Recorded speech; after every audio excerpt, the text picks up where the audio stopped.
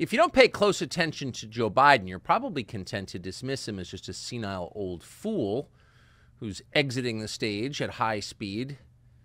But if you actually listen to him, if you watch what Joe Biden says, it dawns on you, actually, this man is evil, actually evil. Listen to what he says. It's dishonest, it's vicious, it's cruel to his fellow Americans. He's a bad person, and he's the president of the United States. And yet no one seems to say that out loud or even notice.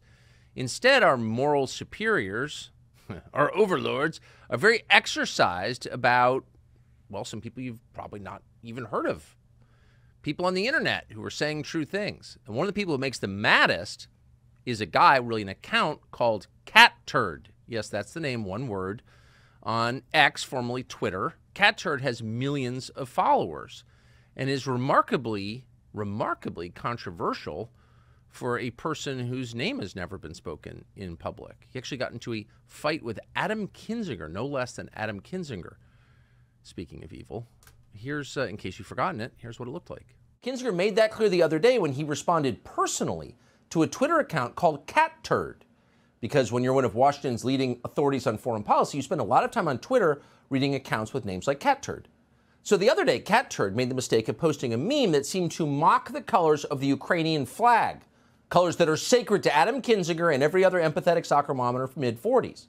You can imagine how offensive that was. It was like telling an off-color joke about Meghan Markle. It could not stand. And so alone and battling debilitating hot flashes in his kitchen, fighting the urge to open yet another bag of Chips Ahoy, Adam Kinzinger fought back. Literal evil, he wrote in a late-night response to Catturd. If I met you in person, it would not end well for you, sicko. Whoa! Hear that, Catturd? It will not end well for you. That's not a pillow fight Adam Kinzinger is talking about. That's a full-on slap fight with hair pulling. This is real.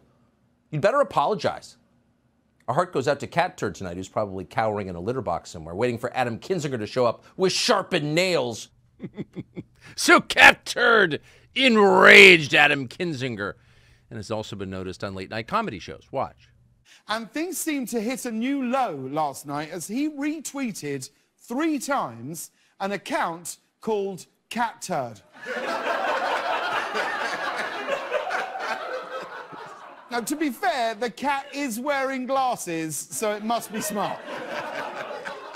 The actual Twitter handle for the account is Catturd2. And I, for one, cannot wait to see what's in store from Catturd3. Catturd sounds like someone Joe Biden would have brought up in a speech during the primaries. When I was growing up in Scranton, there was a real mean son of a gun. We used to call him Catturd.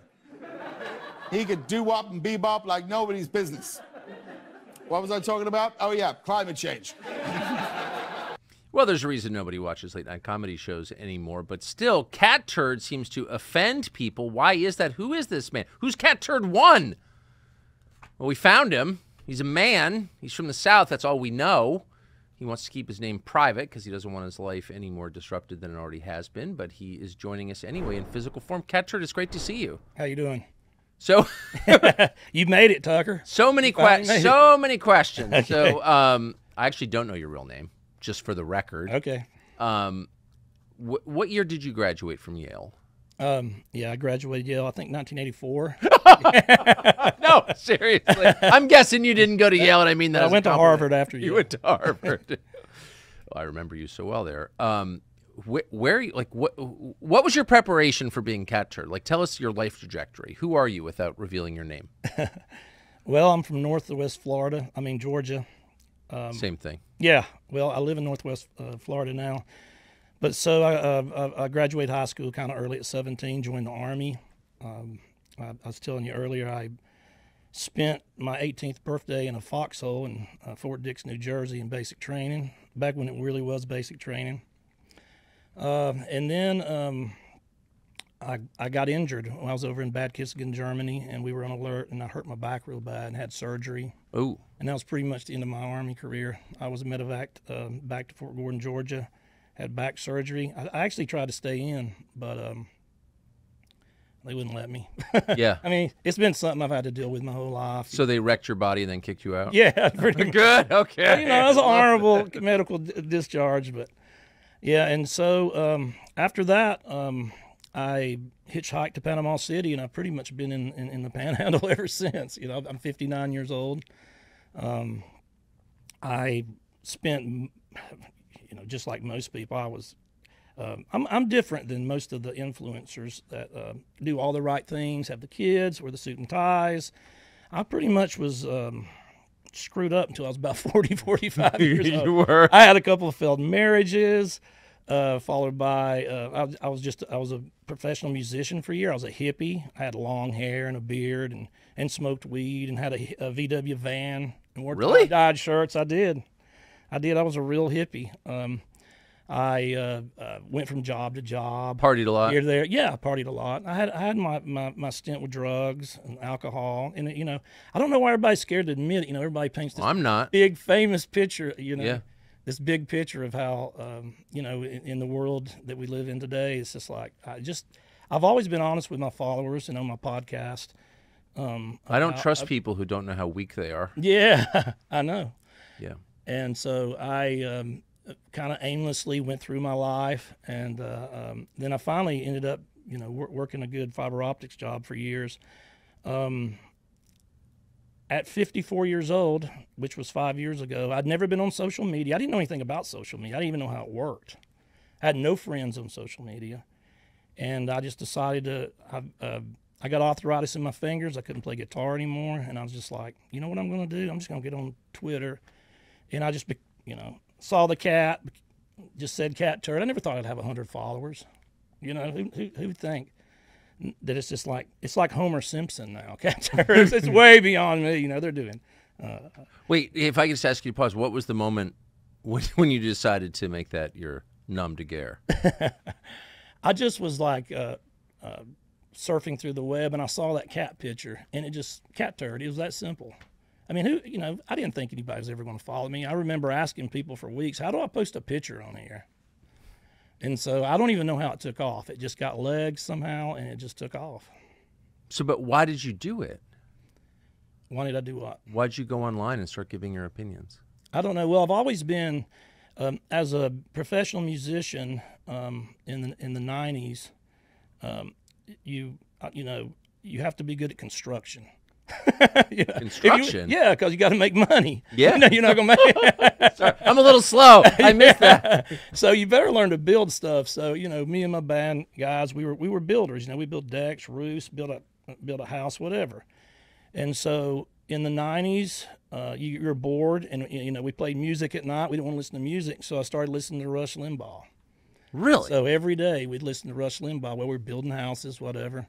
You and every construction crew in America. Yeah. And it just like, this is, I didn't even know. I was a hippie. I thought I was a liberal. I didn't know what I was still. And I was like, this guy's saying everything I believe.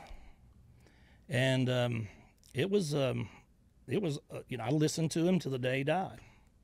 Really? Yeah. I was total Rush baby. And it was just like, this guy's talking exactly what I think. And I never even knew what I was until, you know, I started listening to him. But that's how I got in. And I was just a political junkie from the first time I heard him. And it's just been like that ever since. So I got on, you know, Twitter, now X, and just started posting. And, man, what a 5 years. It's unbelievable. It is. I mean, but why did you do that? I mean, a lot of people have political opinions, but they don't imagine that other people want to read them, or they don't feel compelled to share them with the world on a social media app. I don't know why it caught fire. But why did you want to do it? Because you were frustrated? Yeah, I guess so. I just, you know, I think as an artistic, although I didn't play on stage a lot in the last years, I would always go to my room and I wrote a lot of music. I actually wrote my best stuff then. And it was just, I need that artistic outlet somehow. Yes. And when I lost that, I was really kind of depressed because I'd lost my fingers. It was like overnight, they started swelling up. I got arthritis from playing guitar and using power tools my whole life. And I was just like, I just need to do something. And so I just got on social media. It's just the spur of the moment. It was my birthday. It was like 2 days after my birthday. I said, I'm going to join Twitter. And I was asking people, I was calling people, how do you join Twitter? Well, how do you do a picture? Is there a membership committee? Yeah, what's the rules? So at what point did it? I can't remember the first time I saw it, but at what point did you realize it was working?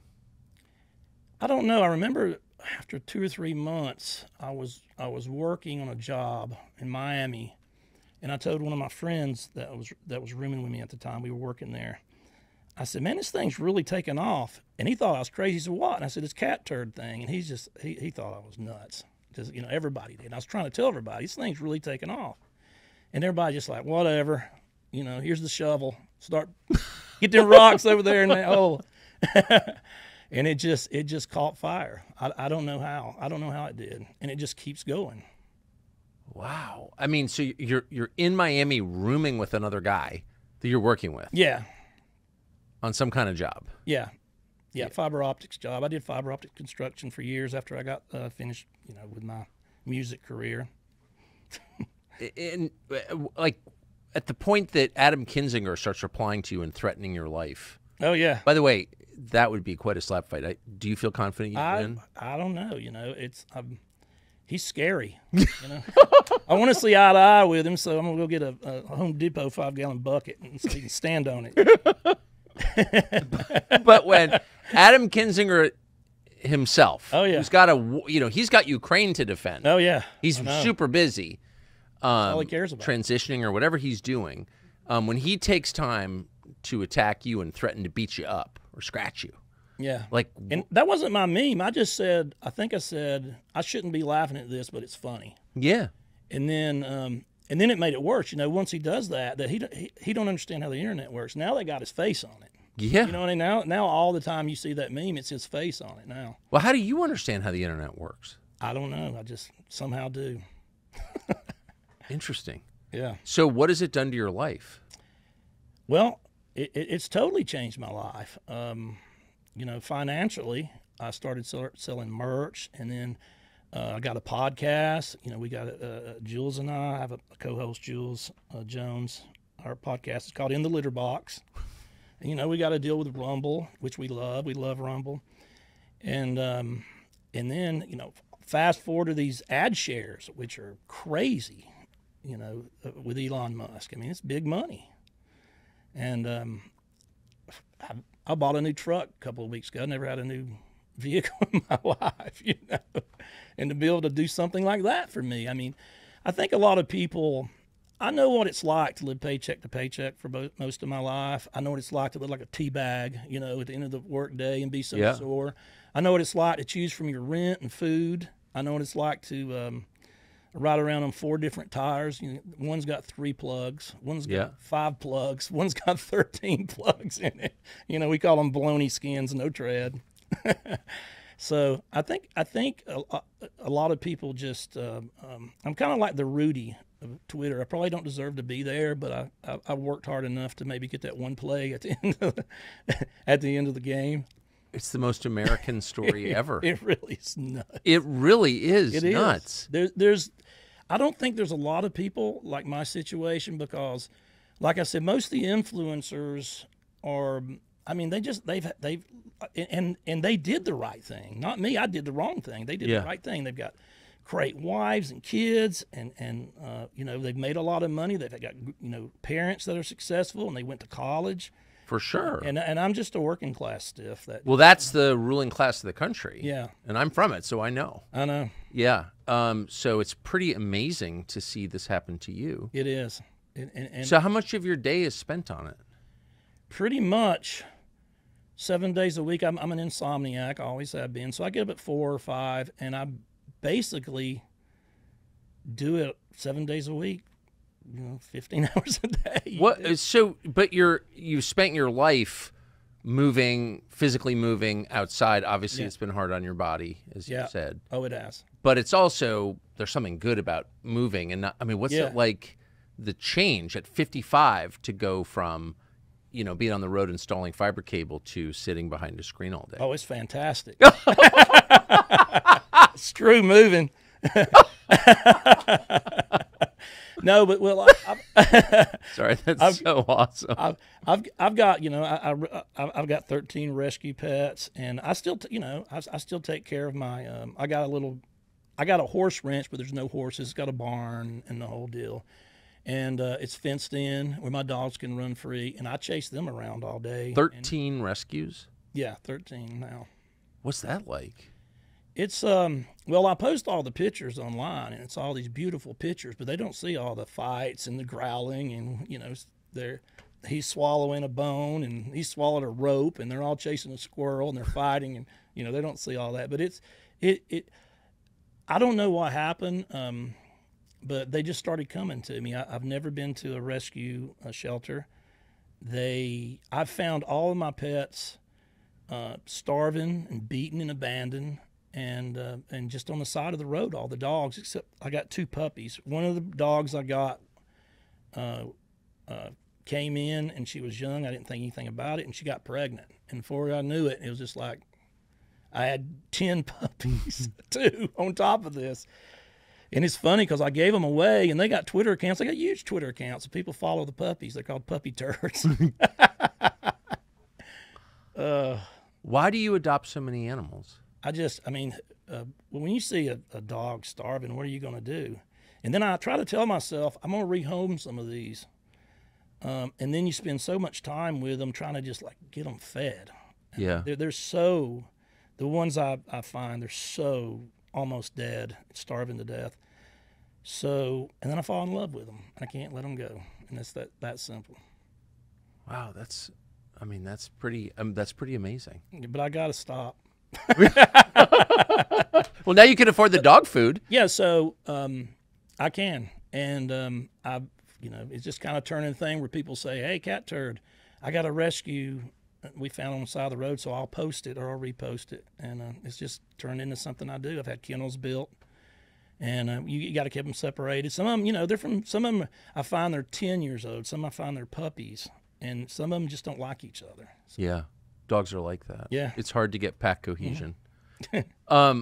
So you're not telling us your real name or taking your glasses off, which I respect, but tell us why. Tell us why that would be a concern in a supposedly free country. Yeah, so number one, I like being in the background. I get invited to all the red carpet events and stuff, but I never go. It's just not my thing. But, I mean, for just saying my opinion, and that's all I do. I just give my opinion. I just look at each issue, and they call me a right-wing fanatic on Wikipedia, and all these hit pieces they do. But I hate the Republican and Democrat Party equally. Me too. I mean, we have a country now. 99% of Washington D.C. is just corrupt, and we're the resist. You're not the resist. The people online. We are the resist, and we're just trying to fix the country. So for doing my common sense opinions, I get death threats. I've been swatted 3 times. They try to have me murdered. Tell us what that's like. Well, it always usually happens during my podcast. But so the last time they call and pretend to be me, and they said that that I caught my wife in bed with somebody, and I'm not married. And I shot them both, and then when the police get there, I'm going to kill them. So they'll try to come up and get you. They try to get you murdered. That's what it is. It's attempted murder, if you ask me. During your podcast? It's always during the podcast. It's happened to me 3 times. It's happened to a lot of us. It's happened to Marjorie Taylor Greene, Tim Pool. But once once you get to a certain level, they're going to come after you. Lately, they've been cutting heads off rabbits and throwing them off the body over my gate. So Seriously? That's happened 3 times now, too. So we live in a country where the citizenry is surveilled much more thoroughly than North Korea surveils its own citizens. Like everything you do is monitored, right? Through your phone, facial recognition, satellites, everything is monitored. But they can't find the people who are doing this? Yeah, and are they even interested in finding it if it happens to us? I mean, who do we call? Who do you call? Who do you call? Because there is nobody. Now, the local police where I live are awesome, and I support the blue. I always have. I just don't support the feds at all. I mean, look what they've turned into, Tucker. It's awful. So you call the local cops when this happens, and what do they say? Well, the first time I did it, they were like, "You're Catturd, aren't you?" And so I left them after the first time. I gave them a bunch of gear, here, get some Catturd stuff. But they actually come and they patrol my property a lot. mainly because it's one-horse town. There's nothing else to do. Yeah. But they're great, and they watch it like a hawk. They're very protective of it. But it's like if somebody on the left annoys me, which they do a lot, I'll mute them. Right. If I annoy people, which I understand I do, they try to have me killed. I mean, that's a big gap, isn't it? Right. It's a big gap. Muting, Yeah. attempted murder. Big. So you spend your life watching what's happening. Oh, yeah. What conclusions have you drawn? Where do you think we're going this year? Well, we're in trouble. I mean, it's just, God, I always try to be positive, but sometimes I can't see a way out of it anymore. Can you? I mean, I just don't see a way out of it. And I'm a Trump supporter. I'm a Trump guy. Yeah. If I go back to it cracks me. The funniest thing to me on X is all the people that do whatever the government says that put resist in their bio. Yeah. That's the funniest thing. Black Lives Matter. Obedient little bitches. Yeah, yeah, whatever. And they can tell them anything and they'll do it. If you can convince your voters that men can have babies, think about that. You've got them. You can tell them to wear a dirty diaper on their head, and they're going to do it. They will. They'll they call did you actually. Racist if you don't have a dirty diaper on your head. But once they can convince you of that, I mean, you got to know these people are laughing when they're at the bar, the Democrats, saying that we've convinced them that men can have babies, and they believe it, and they're calling everybody names that doesn't believe it. So, do you see that changing at all? I believe the woke part of it is coming to a head. I really do. I think people are tired of it. I am. We don't care what names you call us. And I'm a person who believes I was a hippie. I was a real hippie, not one of these fake hippies online. I was an actual hippie. I mean, I was homeless at one time. I lived up in a tent in a lake for months. How was it? It was good. I could call a lot of crappy, and I ate them every night. You had crappy every night? Oh well, you gotta eat somehow. Yeah. So it's a rough spot to be in. But what were we talking about? You're saying that people are getting sick of the anti-white stuff, the trans stuff, all that. But do kids have a chance? I mean, think about this. I'm 59. I think you're in your 50s, and we went to school. There was. We actually learned mathematics, social studies, history, but they think about a kid these days. He goes to school. So they start when they're 3 or 4 in kindergarten, and they don't have a chance. They look what they do to them now. They're like critical race theory. You get over there, all you are racist, and you're okay. You're racist, and then they put a mask on you, and they teach you that the air you breathe is poison. And then they tell you you're all going to die and burn in hellfire from global warming in 12 years. Think about these little kids, how scared they are. They scare the hell out of them. Yeah, they do. And then it's trans this. And they're showing BJs to 7 years old in books. Yeah. And then they go through the whole school and it's like that. And then they step into college, and what's college? It's turbo now. And they're brainwashed through. And I honestly think the longer you stay in college, the dumber you get now. I honestly believe that. There's any question about it. Does that make sense? It makes a lot of sense. And so you have these teachers, so they go through that, and then they go and they stay in college as long as they can till they're 30 years old. And then they go right from there to a teaching job, so they stay on campus until they're 50. So they don't have any life experience. They don't know what it's like to work for a living or run a business. And they're the ones teaching, and it's horrible. So they don't have a chance. So all of this, or some of it, is going to come to a head this calendar year because of the presidential election. Oh, yeah. Where do you see that going? Well, man, Trump's going to win the primary. I hope everybody knows that. We can haul around and fight each other, and the DeSantis people. I'm in there. We're all fighting each other. But Trump's going to win the primary, and he should win it. But, man, what they're doing to him, and they're not doing it to Trump to do it to Trump. They hate him, but I always say on the podcast that Washington's okay as long as they have George Bush, versus Obama every year. That's what they want. They want Yeah. George Bush versus Obama. Every 4 years, they split up the $4 trillion with their friends. Some of them get it sometimes, some of them get it. But that's what they want. They want Bush versus Obama. They're okay with that. Yeah. They love Nikki Haley. Of course they do. You know. Can I ask you to pause? Yeah. And since you're online all day, do you think there's organic support for Nikki Haley? There's none. Okay, because I'm not even sure she's an actual human being. Yeah. She's the most dangerous Republican primary candidate we've had, probably one of them in my lifetime. Why do you say that? She's just, I mean, some of the things she said lately, she's a neocon, number one. Yeah. I mean, my God. How many times are you going to be fooled, America?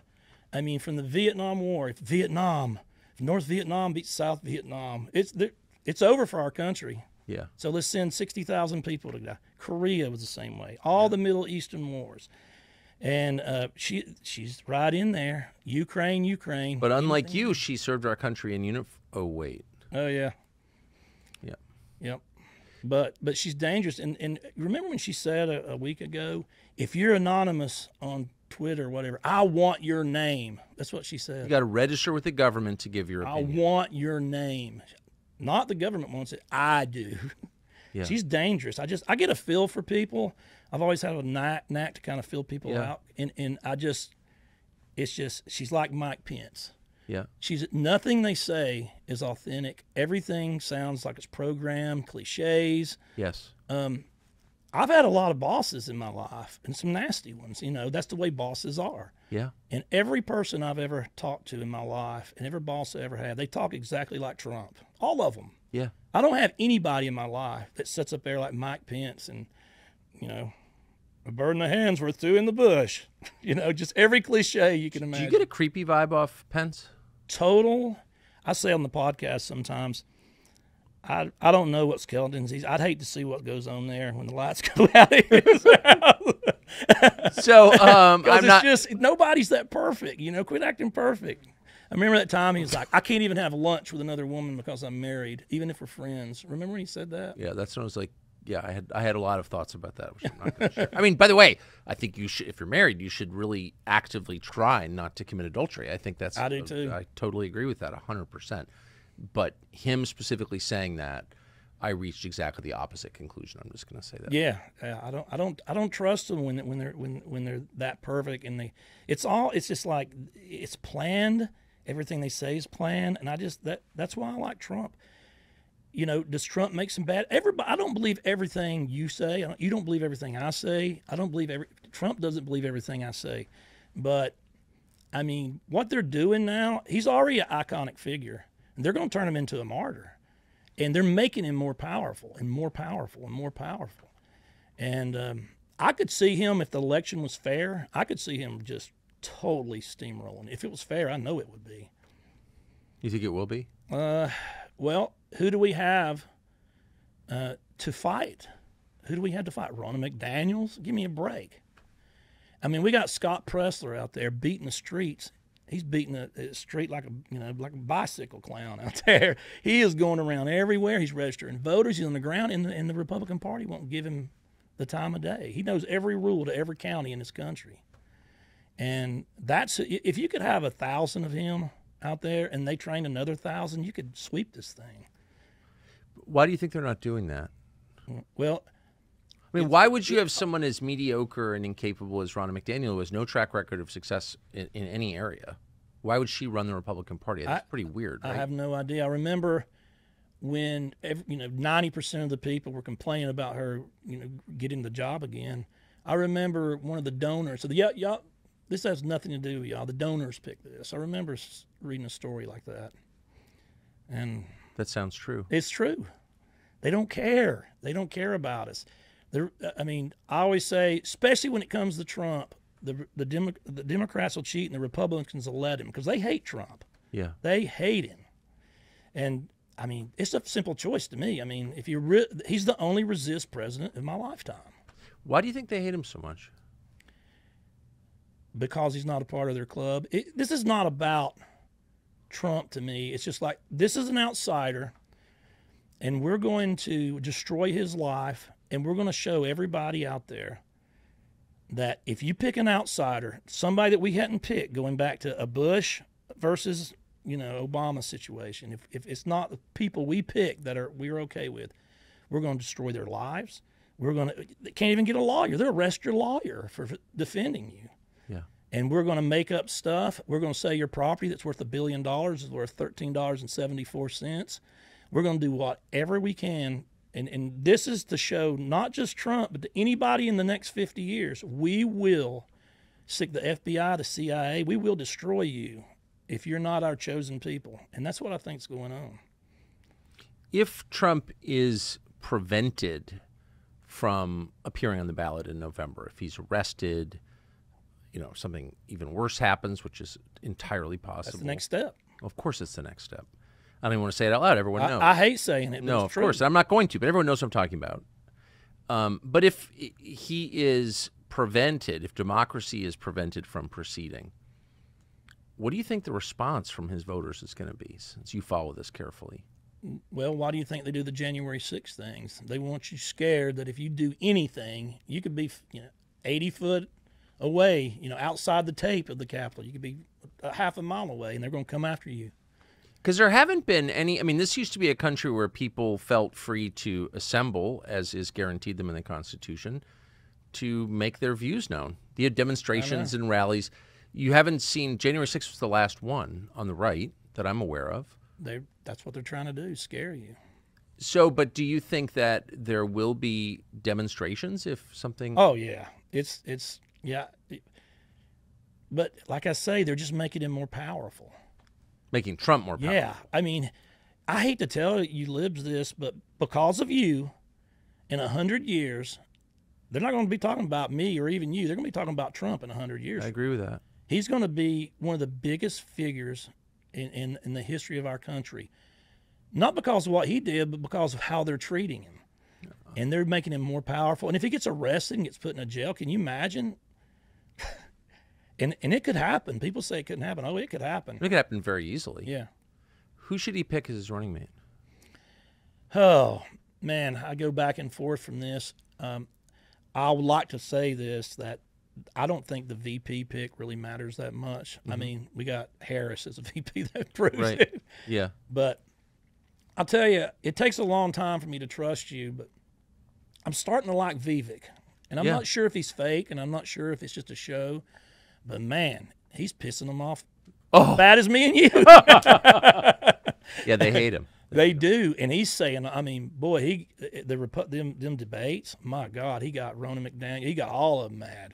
But and isn't it funny, he's running the campaign exactly what DeSantis should have been running. He's running the campaign that DeSantis, but DeSantis is running a Nikki Haley campaign. Does it seem that way? It does to me. Why? I think you said something about his online team is just so cringe. I shouldn't have said that. I shouldn't have gotten involved in that. I've been trying to stay out of it. I just and I know some they of them, are. But yeah, it does. I don't understand it. People like, people build trust with you. It's consistency over time. Yeah. And when you're a Trump supporter, some of them hated Trump. Then you loved Trump and you loved him. And now you love DeSantis. And then if he's gone, you're going to love Nikki Haley. People don't trust that. And I don't have anything against any of them. I mute a lot of them. I don't carry grudges with these people. And I welcome anybody in when it's over. Of course. I don't have any grudges. Do you think that, but it does seem, I don't follow it very closely, I'll admit. I don't want to follow it closely, but it does seem like there's enormous bitterness between the DeSantis people and the Trump people. Oh, there is. It's crazy. And I try not to get into the personal attacks. I'm kind of like Trump, even on X. If you want to, I'm a shit poster. If you want to come at the shit poster with 2 million followers, come on. And an army of, foaming at the mouth, just waiting for me to say something, to get on somebody. But I very seldom, I don't just attack first. But if you keep attacking me, but it doesn't bother me. I don't take any of this stuff personally. I don't either.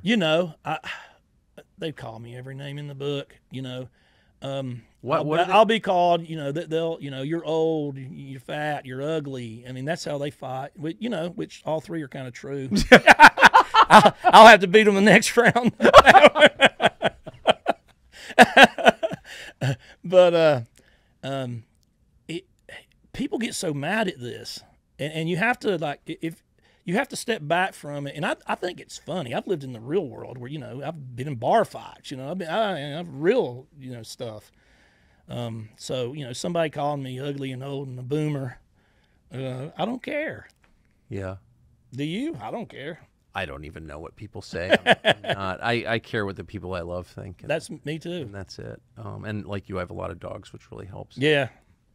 Do you think the breach between those two camps, Trump, DeSantis, can be fixed? Yeah, I think some of it, some people can't, but most people can.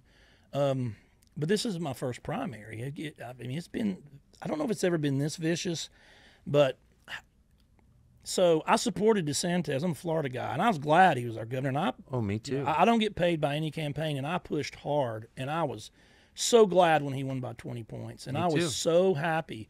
And I think he's a good governor. Yeah. And and I try to tell people, I don't want him so beaten down and hammered that we end up getting a blue governor next, a Gavin Newsom to destroy our state. I mean, you're here now. But someone from his team, not crazy high up, but they asked me my honest opinion about it when he said he was going to run. And I was like, don't do it. Whatever you do, don't run. Think about, and this is what I told him. I said, okay, he's 44, young. Yeah. And he just won re-election by the biggest landslide. I was like, govern your state. Yeah.